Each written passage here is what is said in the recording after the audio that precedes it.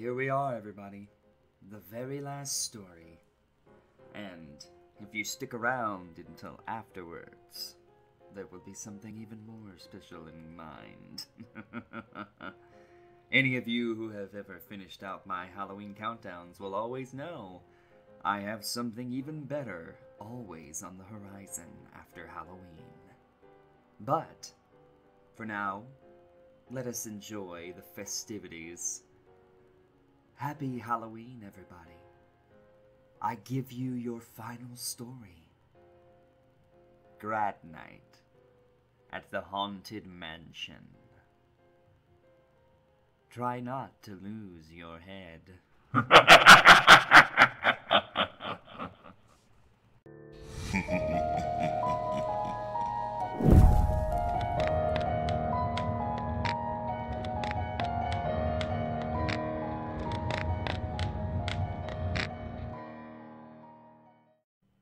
On June 4th, 1983, my high school was one of the many that took us to Disneyland for Grad Night. If you've ever been to Disneyland on Grad Night, you know how much fun and how crazy it can be. The park stays open extra late, the skippers who drive the Jungle Cruise boats let loose and tell dirty jokes, and there's plenty of opportunities for people to sneak booze and weed in. Getting a bunch of amped high schoolers in Disneyland is one thing, but with a nightlife and party atmosphere behind it, things get crazy pretty quickly. My two friends and I, Anaheim locals, were particularly excited. We all loved Disneyland, and while we didn't get to visit often, living practically in the park's backyard gave us more opportunities than most. In addition, we hadn't been since the new Fantasyland opened earlier that year, going from a sort of medieval fairground into a storybook village, so I was kind of looking forward to that. Unlike a lot of people who were there, we intended to keep things clean and have a grand old time of it, hit as many rides as possible, and just revel. But the big plan for the night was kind of ambitious and maybe a little reckless. To this day, I can't remember who suggested it first, only that we all thought it was a great idea. We had already gotten into the park and gotten on a number of rides when it was brought up, while we were sitting on a bench in Frontierland eating churros. From where we sat, we could look across the rivers of America to Tom Sawyer Island, and past that where the river curved to New Orleans Square. Poking above the trees was the cupola of the Haunted Mansion, with its clipper ship weather vane. The sun had just gone down, and the sky was awash with dull orange and purple clouds, most of which seemed to loom behind the cupola. I pointed out how perfect and spooky the whole thing looked, and that got us talking about it. The mansion was a collective favorite, and being dumb kids, we agreed to do a little exploring to effectively spend the night in the Haunted Mansion. We laughed about it as we got in line, moving past the brick columns and up the walk toward the mansion, but inside, I'll admit, I was a bit nervous. You have to understand, security was a bit more lax back then, so it was plausible that we would be able to pull this off if we were careful. That and Grad Night had always had kids getting into trouble, and the likelihood of us getting banned for good was not as high as it would have been on a normal day. But I still felt tense. That feeling you get when you're scared about going on a thrill ride for the first time. Excited, but hesitant. The three of us, Mike, Karen, and myself, had it all worked out. When you first enter the mansion, you're escorted into a room that seems to stretch and warp before your eyes, which is actually an elevator that takes guests below ground, where a hallway connects to the ride building beyond the park's berm. As everyone else crowded out of the room and into the hall of morphing portraits, we lagged behind, which the disembodied voice of the ghost host jokingly warns you not to do, and fell in at the very back of the line. By the time we piled into our doom buggy, there was no one else behind us, and the black, endless procession of clamshell-like cars were empty. We went through the ride as normal, cracking jokes and making banter at all the old familiar scenes, until we reached the exit crypt. We stepped out onto the moving platform and walked toward the escalator ramp that leads from the crypt back to the park outside. If you don't know, the escalator hugs the wall on the right, but on the left is a small crypt scene where a tiny ghostly bride stands on a stone shelf and tells you to hurry back, hurry back. Mike took charge here. deliberately turning backwards as we went up to watch the cast member near the buggies below us. Mike's a big, broad-shouldered guy, a football player through and through, and his bulk hid me and Karen from view as we slowly ascended. At his signal, when the cast member monitoring the exit had his back turned, Karen and I climbed over the rail and dropped down into the crypt scene, where we quickly scurried under the dusty space beneath the escalator. Mike was over a moment later, and we laughed and congratulated each other on a job well done. We must have spent a good hour or so down there, giggling into our hands whenever we heard footsteps and voices overhead of unsuspecting people exiting the ride. Karen even had some snacks that she'd brought with her, and we sat there in the dark and ate and whispered to each other. It was like being in a weird clubhouse, and it felt good that we three shared this delinquency together, even as the narration of the ghost bride looped over and over again in the background. Hurry back. Hurry back. Be sure to bring your death certificate. If you decide to join us, make final arrangements now. We've been dying to have you. Eventually the novelty wore off and we got quiet, and then listless. Sure, we'd managed this much, but then what? Karen pointed out that it had been eerily silent for a while. Other than the monotonous speech of the bride and other spooky ambient sounds, there were no more people coming up the ramp. Mike said he thought maybe the park had closed, but that made no sense, because it was open all night on Grad night. Not wanting to get in trouble, but also wondering what was happening, I volunteered to clamber back up and take a look. When I did, using some of the crypt scenery for hand and footholds, I saw that there was no one around. Not even a cast member down at the unloading platform at the end. When I reported this, Mike and Karen climbed back up as well, and we went back down the unloading station to look around. All the doom buggies coming along the corridor were empty, and there was not a person in sight. It was odd, to say the least, and I felt like something was definitely off to have the place so empty. I was about to suggest turning around and heading back outside when Mike said he'd always wondered where the doom buggies went after they dropped you off. They rounded a dark corner in the crypt area and vanished from sight, and Mike wanted to see what was down there. Now, really, I should have said no, that there was no point, that we could get into serious trouble if we snooped around back there. It was probably just a utility corridor anyway, since the buggies just looped back around to the loading room again.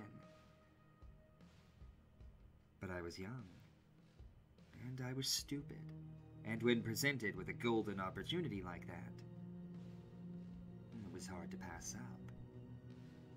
So we went ahead and jumped into a doom buggy going by, and it slowly rounded the corner into the darkness. This was uncharted territory for us. And even if it turned out to be boring back there, at the very least we'd get a chance to see it and maybe get another ride out of it. Hardly a day goes by where I regret having not said something. The main thing I remember was how Spartan it was. It wasn't quite pitch black, but it was even gloomier in there than the rest of the ride.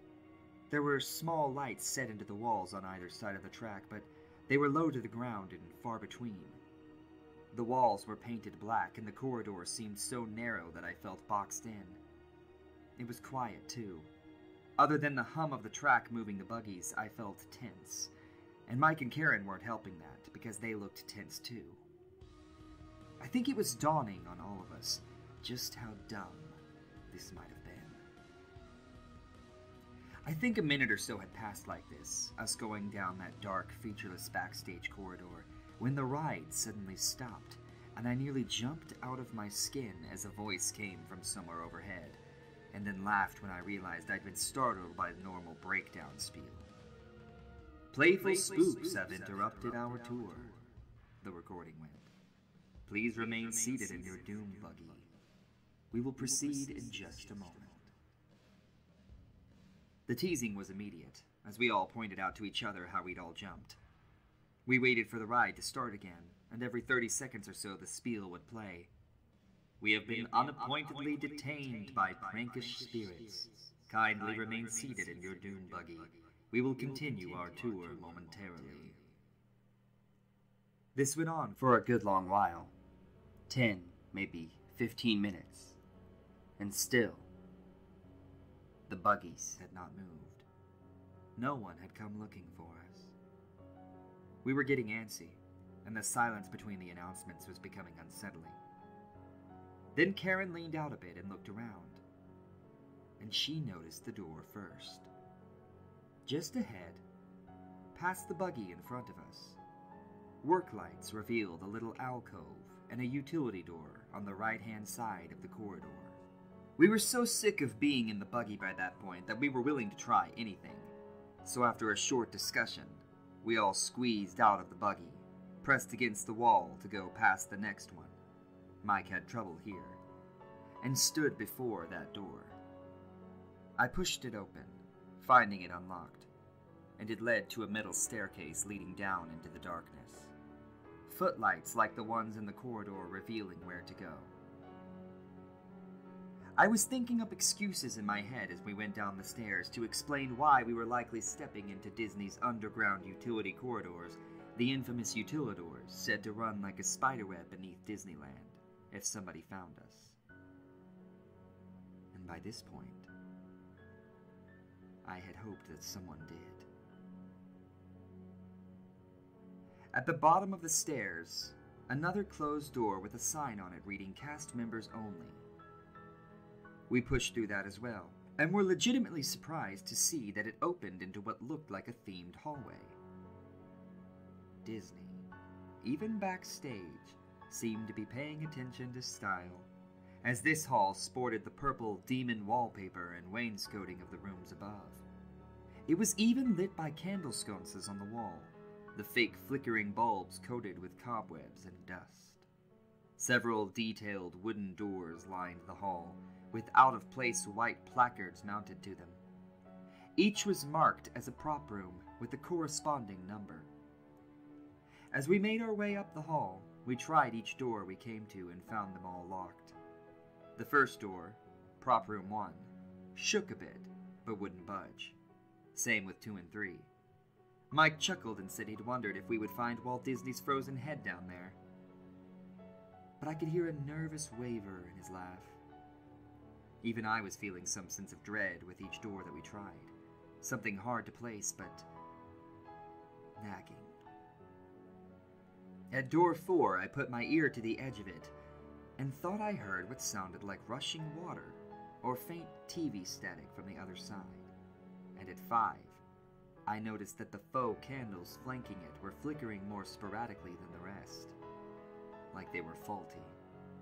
Door 6 to left and near another plain utility door that marked the hall's end was the only one that yielded to us, and I was the one who turned the cold handle and opened it for the first time.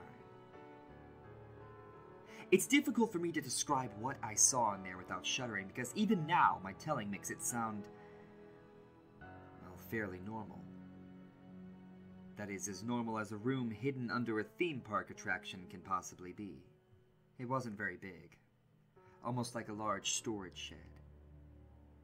Unlike the hall, this one was the bland utility black, and lit by a single fluorescent light in the ceiling, albeit a dim one.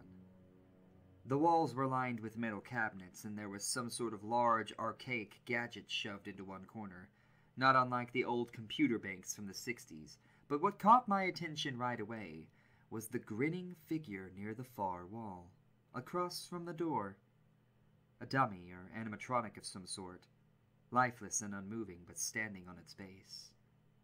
The discovery was fascinating to all of us, and without thinking, we all edged into the room and immediately approached the figure. It was clearly meant to be one of the ghosts in the ride, a specter in a top hat with a skull-like face, cartoony bulging eyes and a leering smile, one of his teeth even painted gold. He stood in a bow-legged stance, one gnarled hand holding a cane and the other a hat box. None of us had ever seen this particular character on the ride before, though Karen said its face looked a lot like the tall, skinny hitchhiking ghost from the end of the ride. I was just turning away from the figure to look at the cabinets when there was a combustion roar from the hall outside, like the sound of a passing motorcycle, followed by a loud, bassy boom that made the floor shake. The door to the room swung shut, and the fluorescent lights sputtered and went out, leaving us in darkness. Mike gasped and Karen screamed, and I was just reaching out for them in the dark, when I heard a peculiar whirring sound. Another light came on, this one a concentrated green light above the Hatbox Ghost, showing its skeleton smile for a moment before that light faded, and another faded on, illuminating the Hatbox. I could see through the material of the Hatbox now, and saw the ghost's head grinning at me from inside. The pattern repeated itself rhythmically, making it seem as if the ghost's head was disappearing from its shoulders and appearing inside the Hatbox. It wasn't a terribly convincing effect, but in the dark, and with the strange things going on around us, it did genuinely frighten me.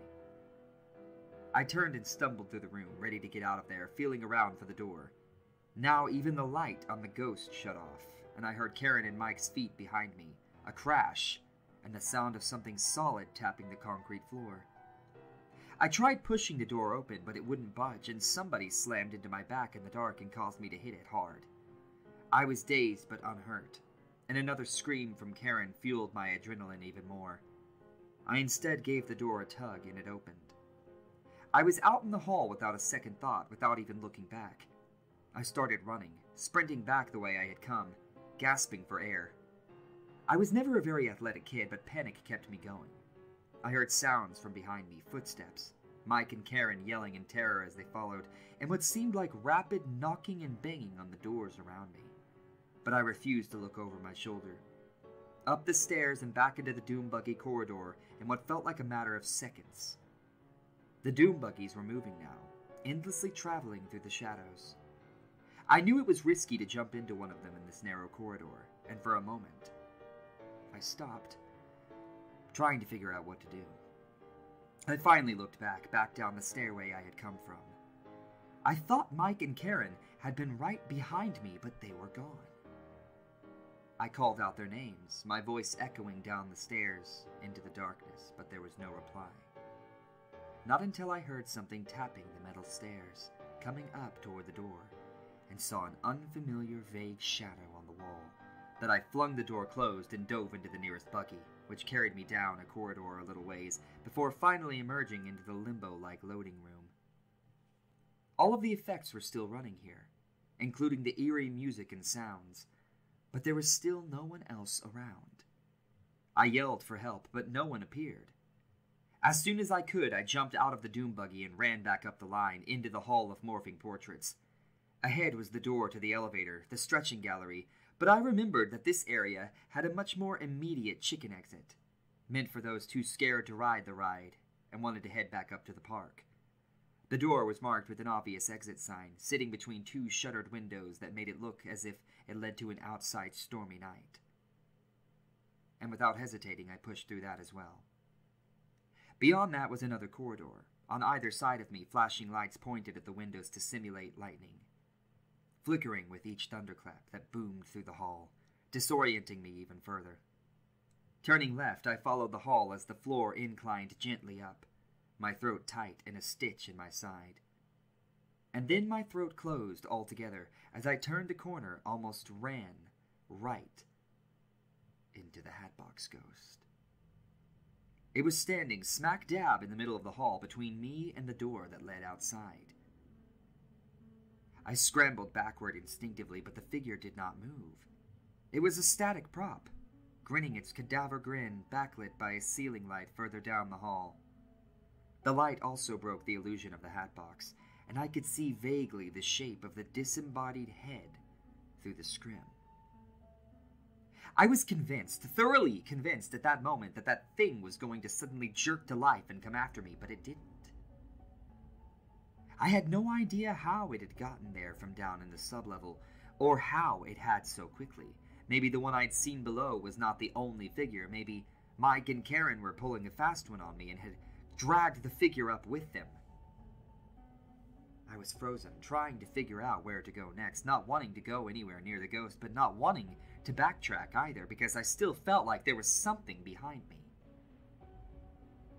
Nervously, I croaked out the names of my lost friends, but there was no reply.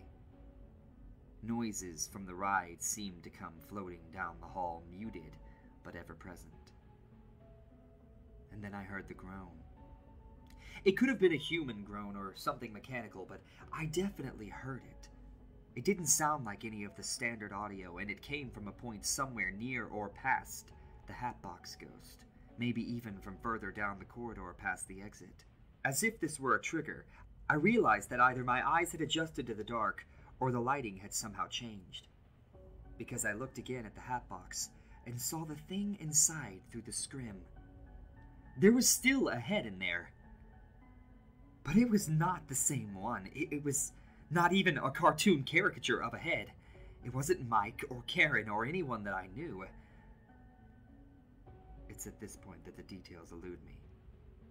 I know that what I saw shook me to my core, and that's part of the reason it's taken me so long to recount this. I remember seeing the thing in the box, seeing that it was indeed a human head, a man's face. A face I did not recognize, seemingly looking back out at me with shocked, pleading eyes, but after that there's a blur of sheer terror and snatches of frightening images, gnarled hands, tombstones, pneumatic hissing, the stretching room going in reverse, shrinking. Shrinking too fast, the ceiling rushing toward me. The corpse hanging in the rafters, descending on me. I try not to dwell on them too much, because now I'm no longer sure which really happened and which were the results of the nightmares that I'd have for years after. The next thing I can remember clearly after that is being on my hands and knees just outside the fence of the haunted mansion, vomiting onto the pavement while around me crowds of people stood. Most of them weren't paying me any mind. There were whispered talks and a few were crying. There were red and blue lights, police cars parked nearby, but I couldn't tell why.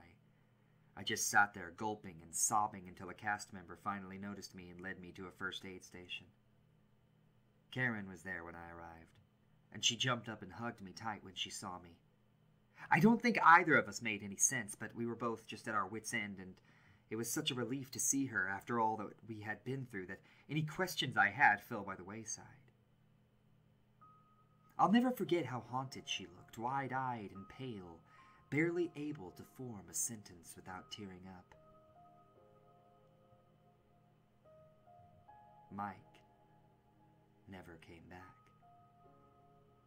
That fateful night has never left me, and in the years since then, I've slowly begun to piece together the details, trying to vainly make sense of what happened. It became sort of a private obsession, something to do in the background as I moved on with life. It didn't take long for Karen and I to learn why the police cars were there, but they weren't for us.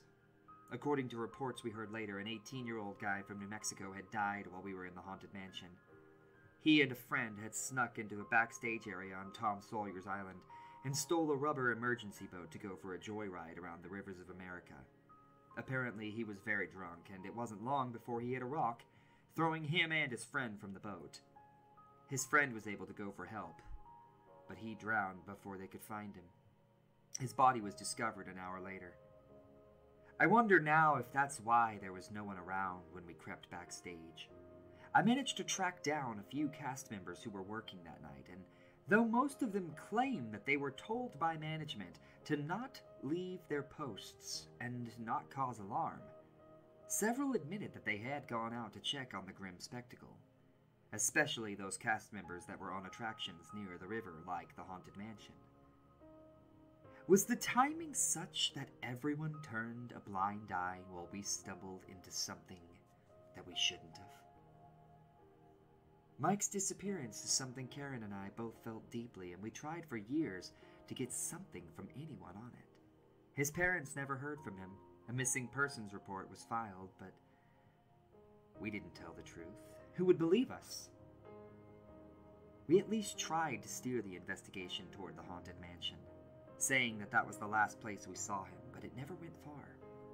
Disney never got implicated in the incident, of course, though the park was his last known whereabouts.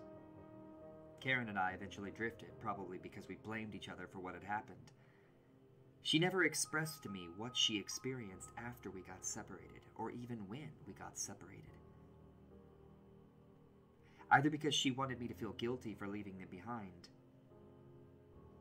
or that she, like me, can only recall so much. We were both too shaken to recount to each other. But time and distance make things easier, and with the advent of the internet, there was suddenly a wealth of new information, and I've since begun to piece together some clues. Almost immediately, I found our Hatbox Ghost. Plugging that into any search engine will turn up multitudes of pictures of the bow-legged, grinning figure that has often floated through my mind's eye in the dark. It was apparently part of the attraction when it first opened in 1969, and much of the promotional material of the ride at the time featured the character and his ubiquitous hatbox. He originally stood in the attic scene, right across from the ghostly bride with the beating heart, but was quietly removed from the ride after only a week. Apparently, the effect of his disappearing head never worked properly. So the official account goes, at least. In recent years, the Hatbox Ghost has gained a fan base. Groups of Haunted Mansion fans that want to see him restored to the ride. It's wishful thinking, I'm sure, because that figure had to have been stored downstairs for a reason, surely. It took longer to find out about the backstage area where the doom buggies go, that empty corridor not originally meant to be seen by guests. Disabled guests, however, travel that route all the time. Wheelchair access to the ride is done through this limbo-like loading room, and guests travel back around to this room to reclaim their wheelchairs and head back out. I've posted about it and post queries for details, no one's given me a description that sounds anything like what I went through. It's been described as short, bland, and with some sort of catwalk going over the track, but no mysterious alcove or obvious doorway. It takes less than 30 seconds for the doom buggies to go through, and then you're back in the loading room. I suspect Disney might have changed the area since the 80s, but why? Most recently, though, I've come across an odd factoid that seems more like a morbid curiosity than anything else, unless one's been through what I have. It's not about the Haunted Mansion, however, but its nearby e-ticket neighbor, Pirates of the Caribbean. According to the story, and this has been published in various Disney-owned books, so it's no vague rumor.